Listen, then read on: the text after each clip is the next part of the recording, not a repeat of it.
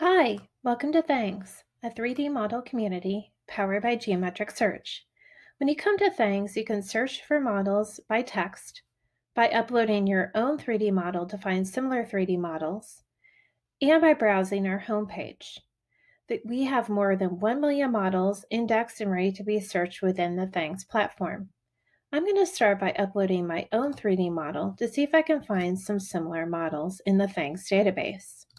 So I've created this engine turbo model that I'm uploading, and when the model results pull, it'll show that there are a variety of other assemblies contained within the Thangs database, along with some components.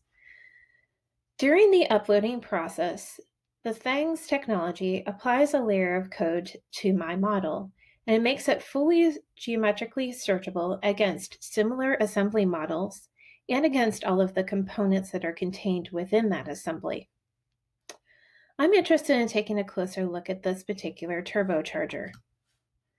So I've already pulled this turbocharger up, and I can zoom in to see all of the different model details.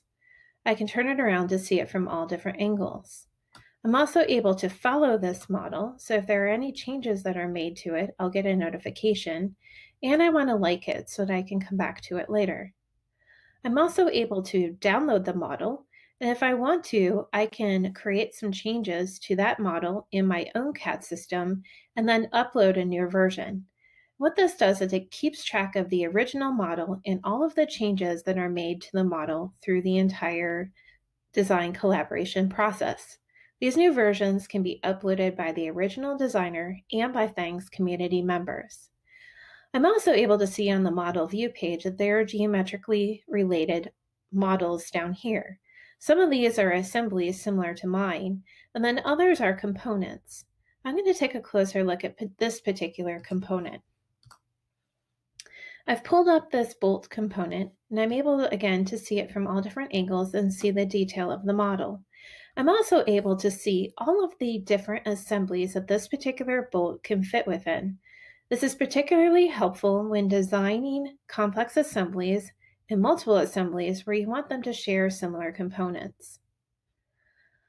I'm interested in collaborating a little bit more with this particular designer, so I'm going to go ahead and create a folder where we can do some private collaboration. I've already started to create this particular folder, and I've named it Engines, and I've added him as a collaborator in it. If I want to do multiple collaborators, I can create a team. If someone is already within a Thangs member, they will get a notification to join my team. If they're not currently on Thangs, they'll get an email invitation to join the team. I'm going to go ahead and save this. And I can start to upload models to this particular folder. So I've titled it Engine Assembly. I've already added my model to it, and I can apply it to the particular folder that I'm interested in adding it to. And of course, I always like to add a category as well, just to make it a little easier to filter and find it later. I'm going to go ahead and save this model. And you can see from my user profile that I've created a few different models and added them to this particular folder.